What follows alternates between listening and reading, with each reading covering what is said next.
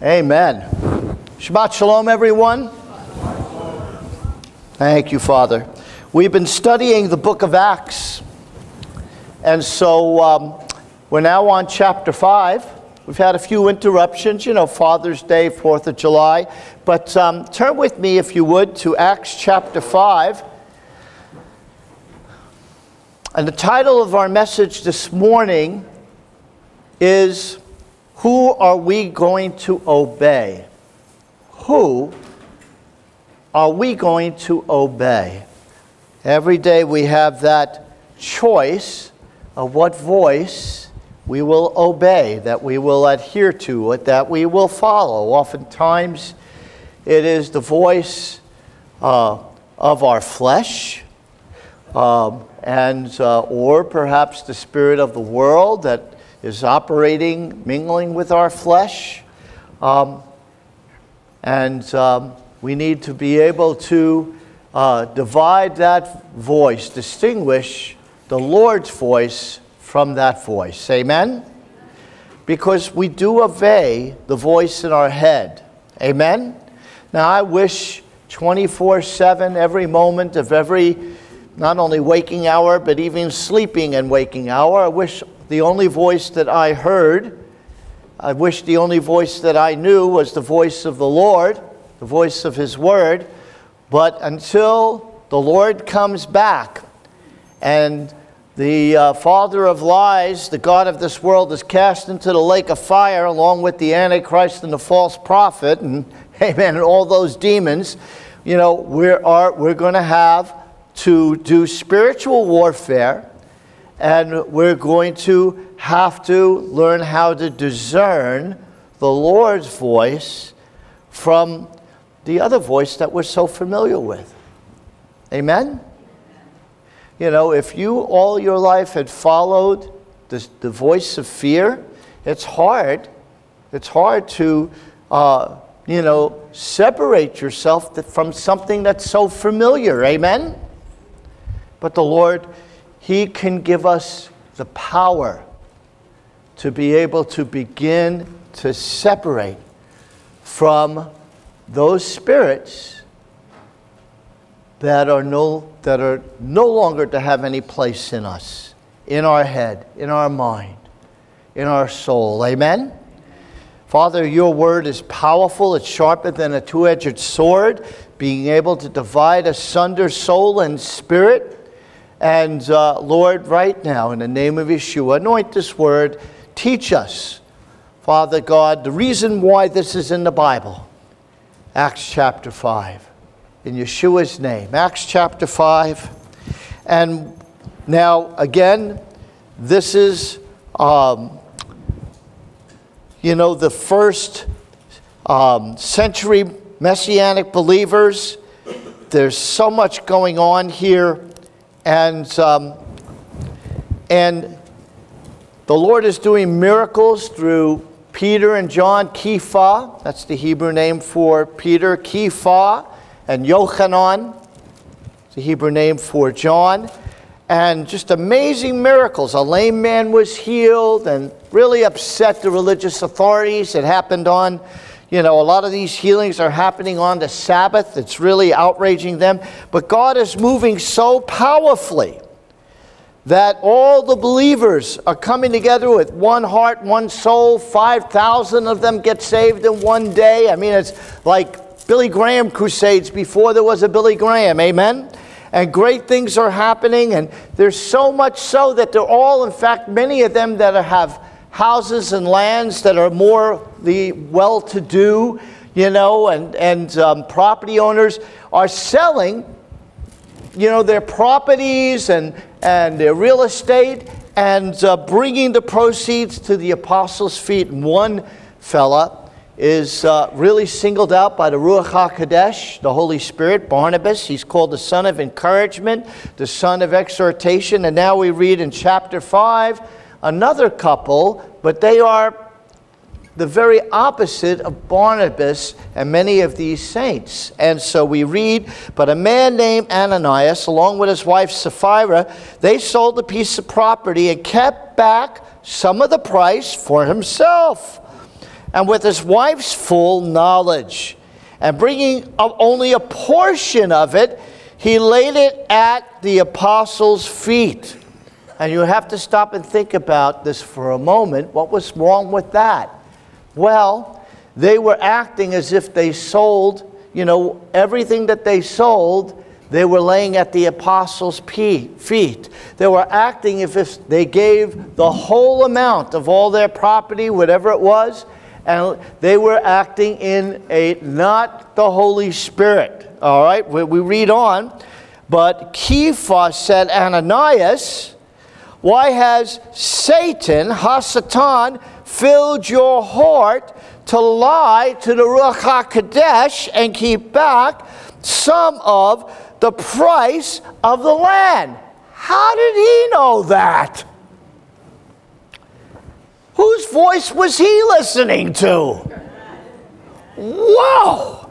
Well, some call that the word of wisdom or word of knowledge, we say in some circles, Wow, if there ever was a word of knowledge, or discerning of spirits.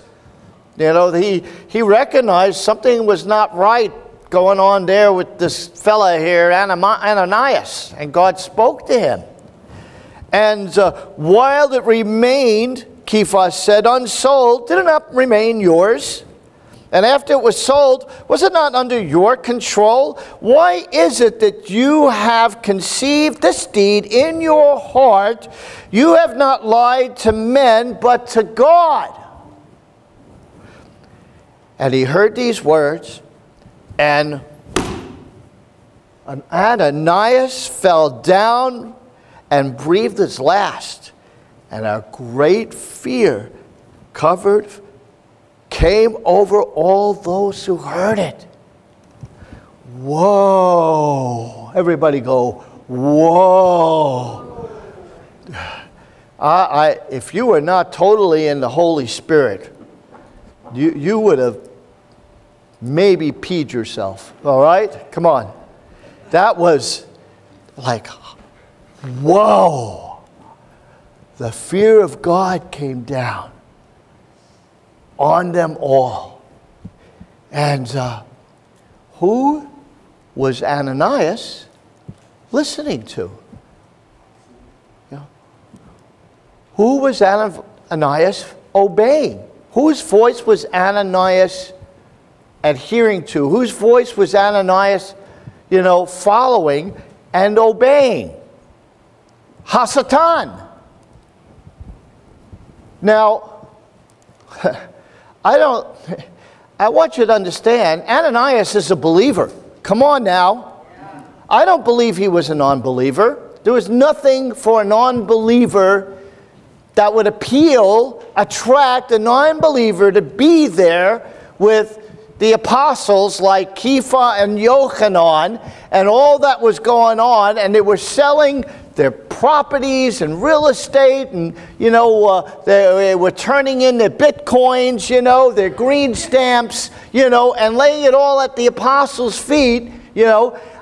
That's not appealing. That's not attractive, to non-believers, unbelievers. I believe Ananias was a believer, but God smote him, just as he did in the past.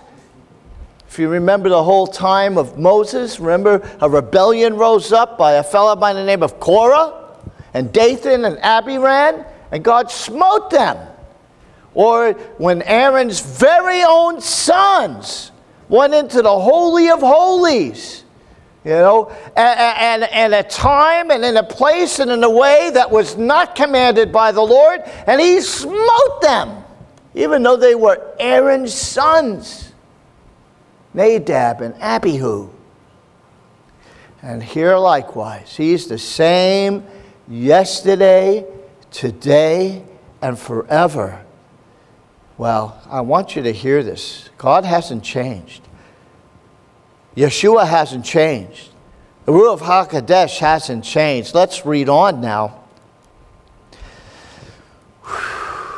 Verse 60, young men got up, and they covered him up, and carrying him out, they buried him. Now there elapsed an interval of about 3 hours, and his wife came in, Mrs. Ananias, because they don't mention her name, Mrs. Ananias, came in, not knowing what happened. And Kepha responded to her, "Tell me whether you sold the land for such and such a price." And she said, "Oh yeah, yes, we did. That was the price."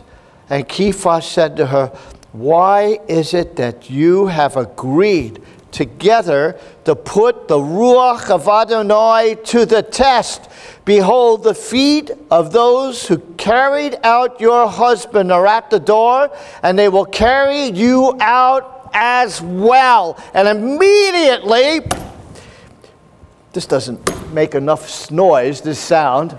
That's why you need a wooden pulpit sometimes. And immediately she fell at his feet, breathed her last, and the young men came in and found her dead. And they carried her out and buried her beside her husband.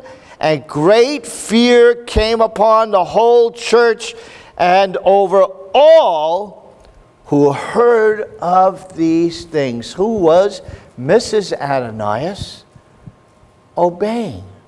Who was she listening to? Who was she following? Hasatan. Hasatan. Hasatan. What lesson was the Ruach HaKodesh trying to teach the first century Messianic community, but also what lessons he's trying to teach all of us this morning as well? Amen? What lesson? We can never fool and never deceive the Lord. I need somebody to make a very strong amen. Amen. We cannot fool the Lord. We can fool ourselves. We can fool the next guy. Okay? We can fool others. You know, what's that old saying? You know, you can fool some of the people some of the time, but you can't fool all the people all the time. You cannot fool the Lord. You can fool others. You can fool yourself. There's a lot of people who are deceiving themselves. They're fooling themselves. And that's why their conscience bothers them. And that's why they get angry at me and you, because we represent the truth. We represent the Lord. We represent the conscience and the Word of God and the law of the Lord, which is perfect, converting the soul. And they don't like it, and it makes them angry. And that's why we're called haters. And oh my goodness. And Kepha said to Mrs. Ananias, "Why have you conspired together to put the Spirit of the Lord to the test?" Satan is the father of lies. Every lie, every deception, every falsehood, everything dishonest is from Hasatan, the god of this world, the spirit, the spirit that operates in the world, the spirit of Antichrist. And warning, warning, warning, do not put the Lord to the test. In other words, do not tempt the Lord. Can I hear an amen? Amen. I need it stronger. Amen. One more time. Amen.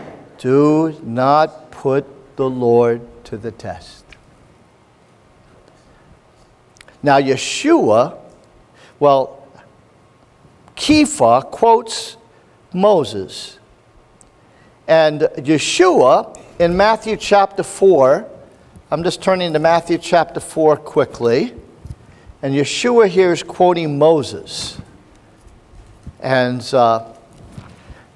Kepha was quoting Yeshua, who was quoting Moses.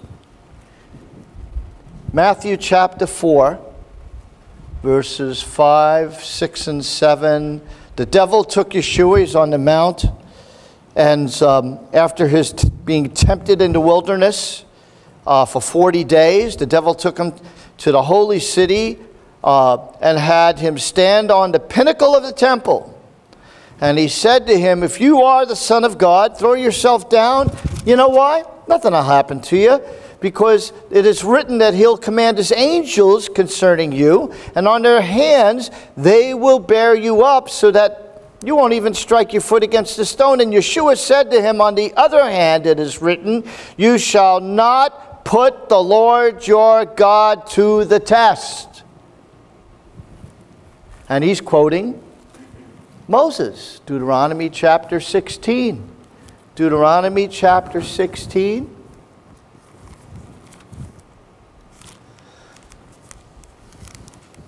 Right in the Torah.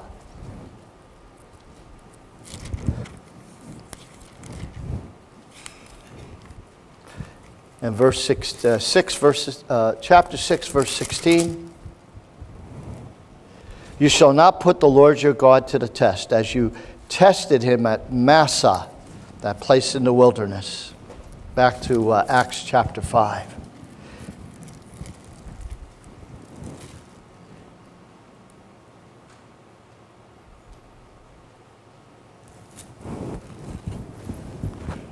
Oh, dear ones,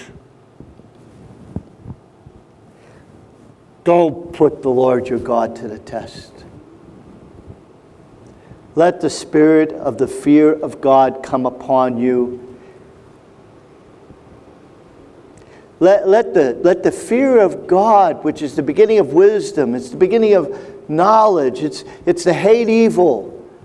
Let it come upon you always, always. And never put the Lord God to the test, that you can operate, knowingly, consciously operate, or willfully operate in any kind of lie, any kind of deception with your finances, with your relationships, with your marriage. Don't cheat. Don't cheat on your taxes. Don't cheat on, it begins in your thoughts, in your imagination. We need the fear of God. Amen? We need the fear of God, which gives us a strong confidence. And when you realize that maybe you're not operating in complete truth, then repent. Repent. Amen? That's how it just, at that very moment, just say, all right, I'm sorry. Lord, I repent. If you need to repent to your wife, to your husband, to someone else, you just say, Lord, just forgive me. Forgive me, cleanse me. I don't want to walk in darkness. Any sin, any dishonesty is darkness. Amen? Who are we going to obey? And now we're beginning to see a radically changed Peter, a radically changed Kepha.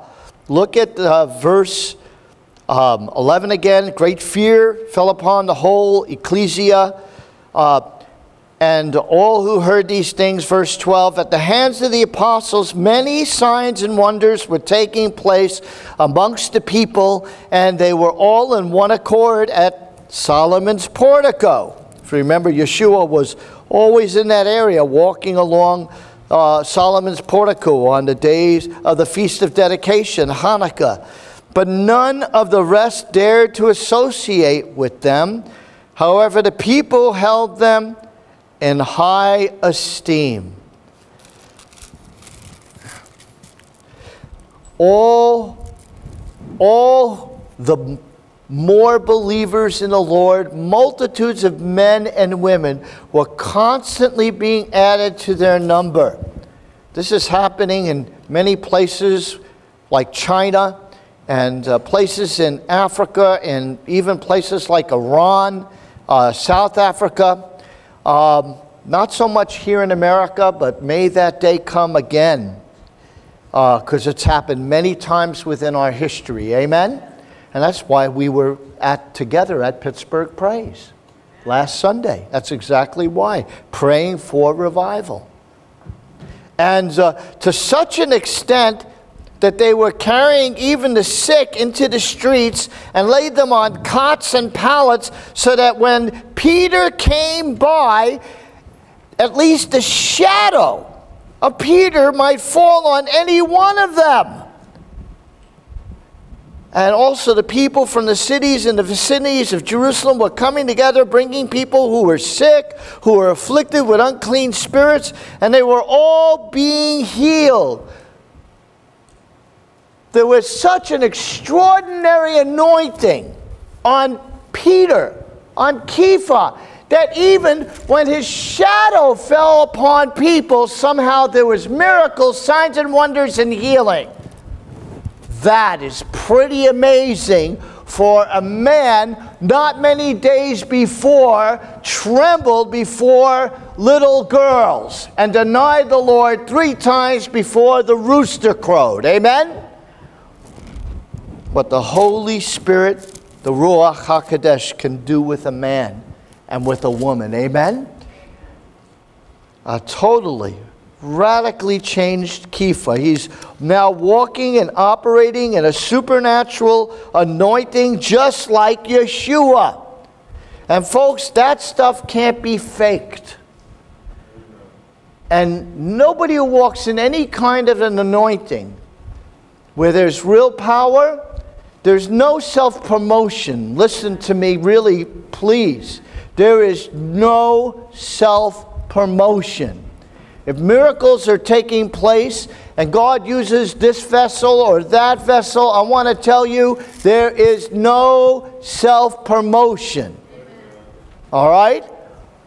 Otherwise, those miracles are fake and they won't last. And they'll go back home and whatever manifestation won't last long. Who are we going to obey? Who is Kepha obeying? Whose voice is he following and listening to? It's the voice of his shepherd. Amen?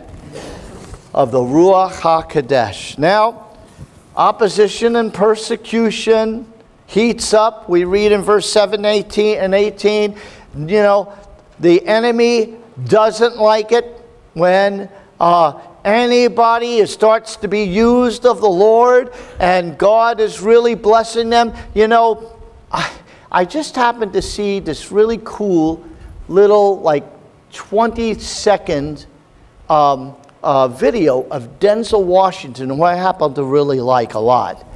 And somebody was interviewing him, and right, you know, on Facebook, it was pretty cool.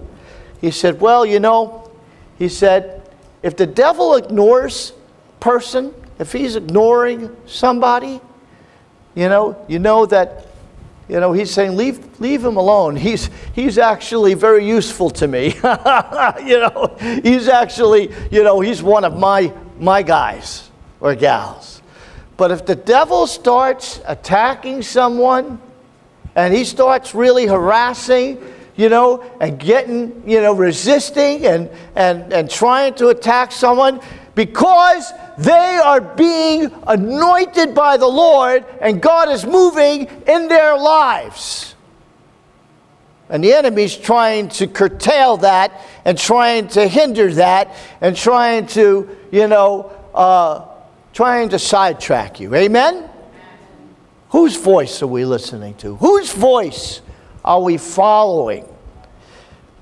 Verse 17, a high priest rose up along with the associates, that is, the sect of the Sadducees. They didn't believe in the resurrection or angels or spirits. They were Sadducee. That's an old little humor, right? They were filled with jealousy. Let me tell you something. If you are ever kind of dealing with some jealousy of another person, that is not the voice of the Ruach HaKodesh. You need to, if you're jealous for the Lord, you're zealous and jealous for the Lord, that's the voice of the Spirit. If you're jealous over another person, a brother or a sister or family member or anybody else, I want to tell you, you're not listening to the right voice. Who are you going to obey? Whose voice are you obeying? Now, the high priests and the Sadducees and the Pharisees, they're not obeying the right voice. They were filled with jealousy. They laid hands on the apostles, that's Kepha and Yochanan, and put them in public jail.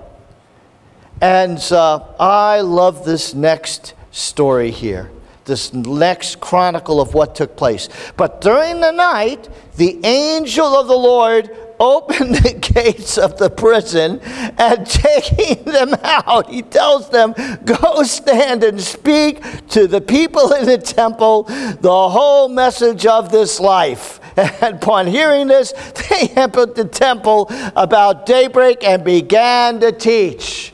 God sent a jail-breaking angel. Hallelujah! A jail-breaking angel.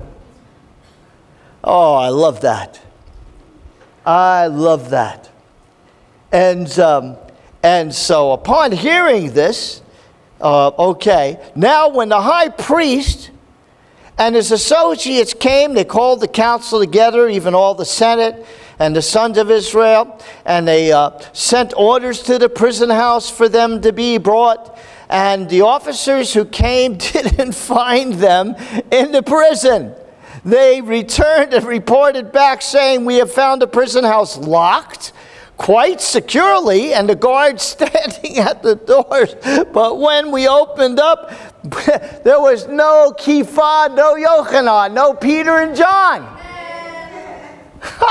We found no one there. And then when the captain of the temple guard and the chief priests heard these words, they were greatly perplexed. Can you just see them with their hands over their heads going, oy vey, is mia.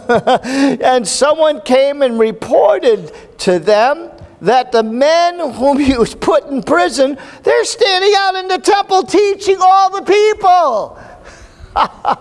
Listen, I believe that there are times when the Lord laughs. I believe there are times when the Lord has a really great laugh. Do you agree with me? In fact, turn with me, keep your place here. Psalm chapter 2. Psalm chapter 2. And I tell you what, when the Lord laughs, I want to hear it. Amen? Hallelujah. Very famous messianic psalm. Why did a heathen rage and the people devise a vain thing? The kings of the earth take their counsel, and the rulers together take counsel together against the Lord and against his Messiah. Now, well, that's what it says in Hebrew. Against his anointed, Mashiach, his Messiah. Let us tear their fetters apart, cast away their cords from us. You know, we don't want anything to do with them.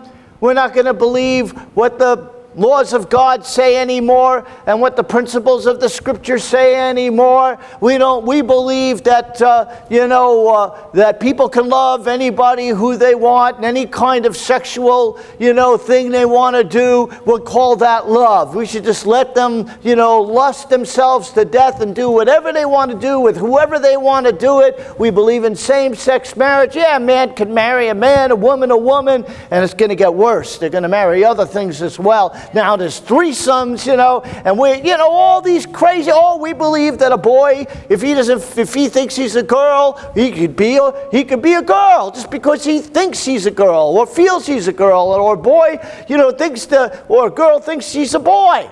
It's idiotic. It's insane. Why did a heathen rage and the rulers imagine a vain thing? And then look at verse 4. He who sits in the heaven laughs. He who sits in the heaven laughs. Everybody do what Brian just did. Everybody go, ha ha ha ha ha ha ha ha. Oh my goodness, the Lord, he who sits in the heaven laughs, and the Lord scoffs at them. I believe God is laughing right here. He sends a jailbreak angel, all right? And breaks out the apostles. They go to the very temple, and they're doing the very thing they were told not to do. They were commanded not to do. And God is laughing. They go to the prison and they don't find, everything is locked up securely. The guards are still there by the, by the jail cells, and there's no apostles. God had himself a good one. Amen? He had himself a good one. You can imagine the angels around his throne. Listen, we're going to laugh an awful lot. We're going to laugh away every tear when the Lord comes back. Come on now. We're going to laugh away every tear, every heartache, every anxiety, every trouble. We're going to laugh away. Amen? You know, I love to hear my grandson laugh. To me, I could hear the laughter of God in my little grandson's laughter. I love it. I love it. Praise the Lord. And so we read on now.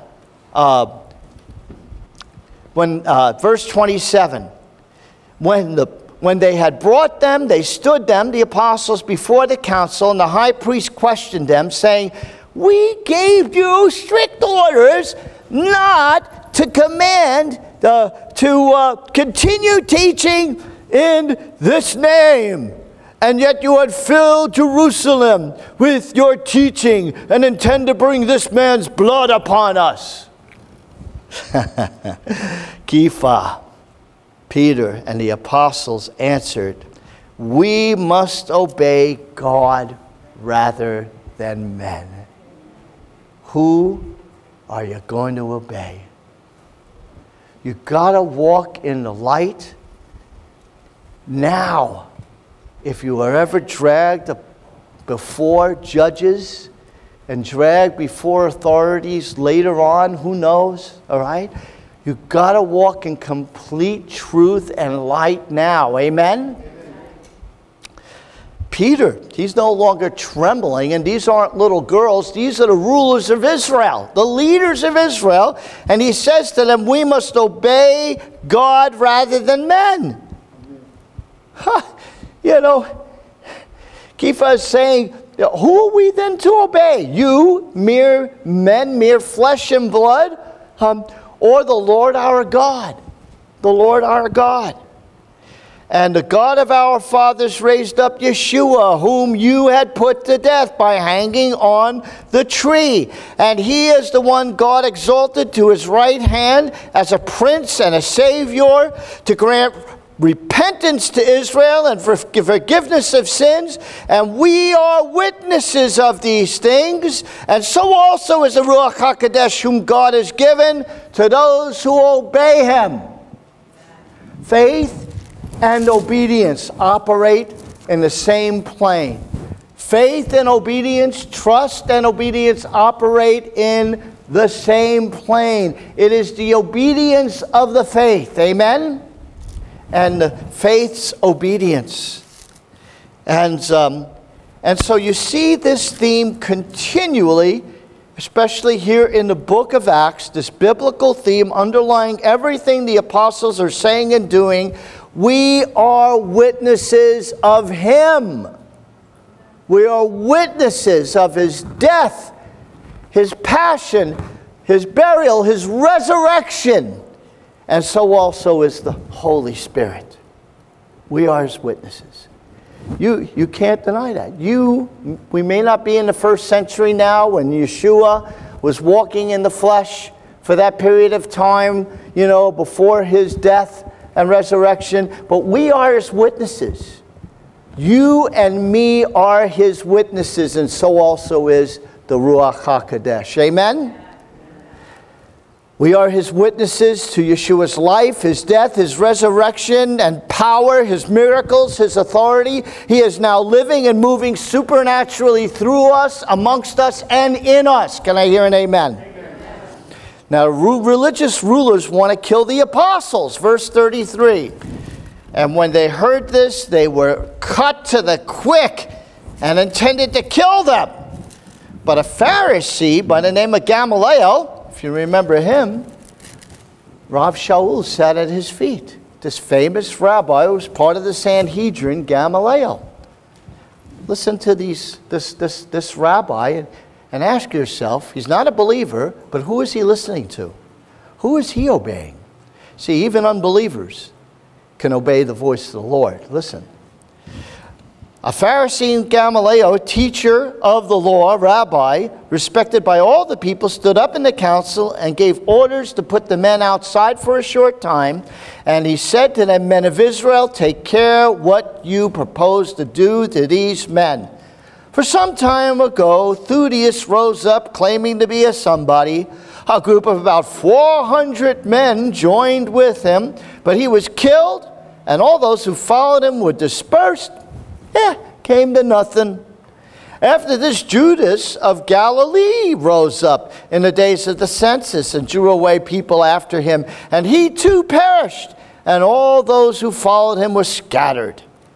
So in the present case, I say to you, stay away from these men and let them alone. For if this plan or action is of men, it will be overthrown. But if it is of God, you will not be able to overthrow them, or else you may even be found fighting against God. Who was this rabbi listening to? He was hearing from the Ruach HaKodesh. Amen? Thank you, Lord. Oh, I think Gamaliel must have gotten saved. I hope he did. Amen? I hope he did. I think he did. I don't. I'll find out. And if I find out, I'm going to give him a great big hug when I see him. Amen? And they took his advice. And you see, all these people who are fighting against pro-life, pregnancy crisis centers, and the people and supporters, and fighting to just, establish that, listen, I'm sorry, there's only one kind of marriage. It's the marriage that's in the Bible. It's a man and a woman in holy matrimony before the eyes of God. There's only that kind of marriage and no other kind of marriage. Can I hear an amen? And I'm sorry, if a child is born a male, he is a male. I don't even care if he has surgery and takes hormones. He is a male. He is a boy, and a girl is a girl, and there's nothing else that exists except in the vain imaginations of people. Amen? I don't know, they can pass laws all they want. As far as I'm concerned, they are no laws. All right? Not before God. Hallelujah. I'm not very politically correct, am I? And I never want to be. You know, if this is of God, he says, you will not be able to overthrow it, or else you may be found fighting against God. And all those that come against the pregnancy crisis centers and come against true believers who are standing for righteousness, standing for biblical principles, standing for marriage between a man and a woman, standing before gender, the reality is God made them male and female, period. They're all fighting against God. That's who they're fighting against. And so they took his advice, verse 40, and after calling the apostles in, let's give them a good beating before we let them go, amen? They flogged them and ordered them not to speak. In the name of Yeshua, released them. And so they went on their way from the presence of the council, rejoicing. Wait a minute, you just got beaten with whips. They went their way rejoicing that they had been considered worthy to suffer shame for his name. Wow. Because they were walking and obeying the voice of the Lord. The power of the Ruach HaKodesh was anointing them, and they considered themselves, this was an honor, worthy of suffering shame for his name. And every day in the temple, from house to house, they kept right on teaching and preaching Yeshua. Wow.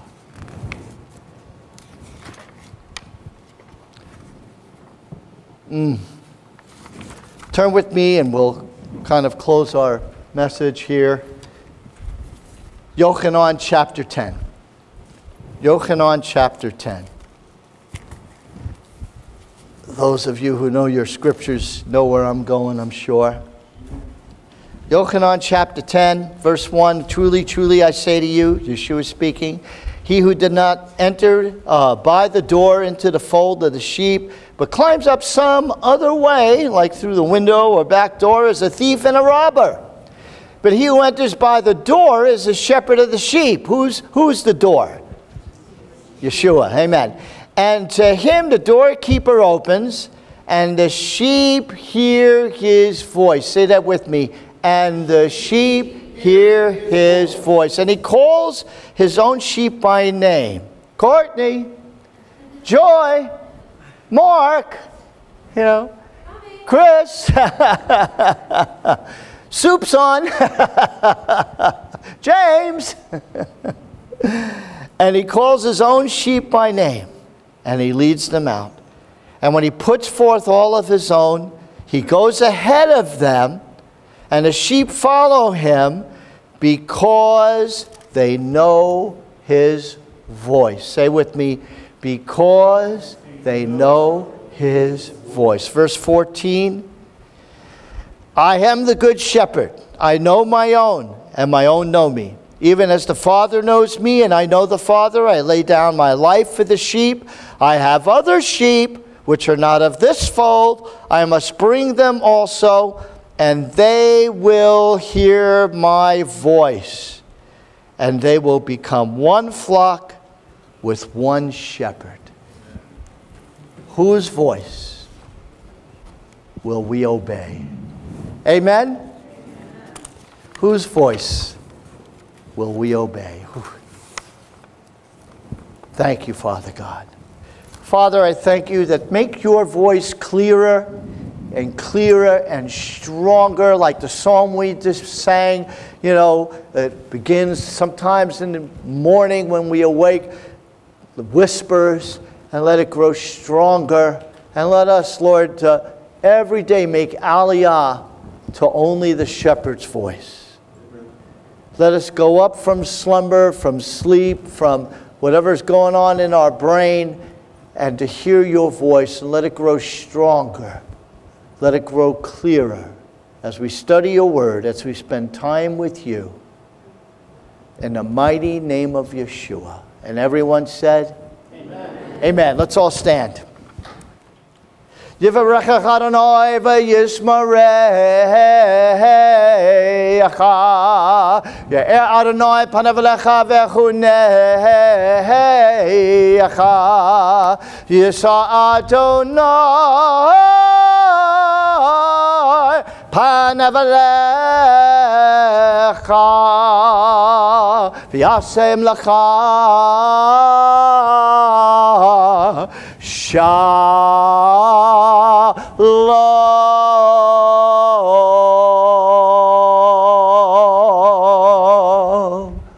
The Lord bless you and the Lord keep you.